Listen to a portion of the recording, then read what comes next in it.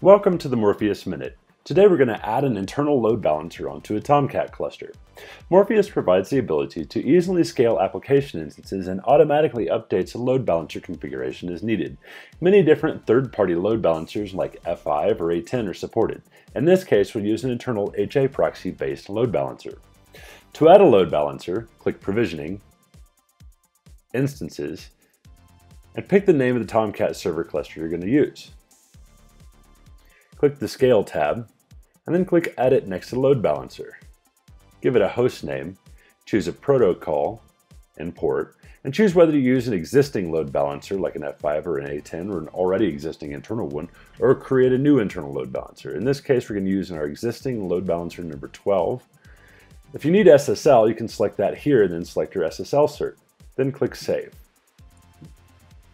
Give it just a moment to deploy a new load balancer and configure it.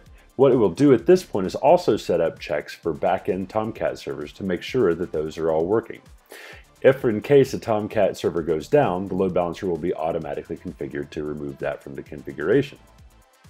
That's it. Thanks for watching this Morpheus Minute.